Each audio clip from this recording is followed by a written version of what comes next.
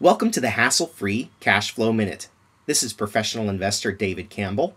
Today's lesson is understanding cap rate or capitalization rate and how an investor can use that to make smarter decisions. Let's take a look at the math behind it. Cap rate is the net operating income from a property, and remember, NOI is always an annualized number. The annual NOI divided by the purchase price of the property equals the cap rate.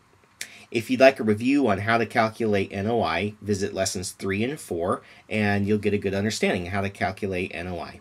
Once you know NOI, it's easy to get to a cap rate. It's just a division formula. Let's look at a case study.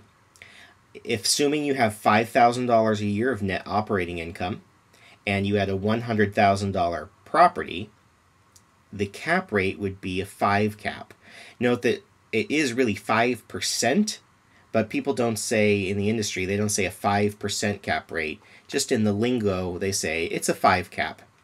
If you're ever in doubt, divide the small number by the big number. If you've got $100,000 of divided by 5,000, that would give you a huge number, and it's highly improbable that that would be your cap rate. Another interesting thing about cap rate is it's a reflection of how a property performs without the introduction of financing. For example, if one property has a 5 cap and another property has a 5 cap, they might perform exactly the same if there were no financing.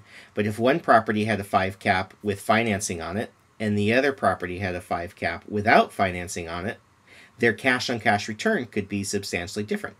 We'll cover cash-on-cash return in a future lesson. This is David Campbell. You've been listening to the Hassle-Free Cash Flow Minute. For more investing ideas and terrific educational videos, please visit my website, hassle-free-cashflowinvesting.com. You'll have an opportunity to sign up for my free newsletter. You can download some free ebooks and make a comment on my blog. I hope these ideas make you a more profitable investor. To your success.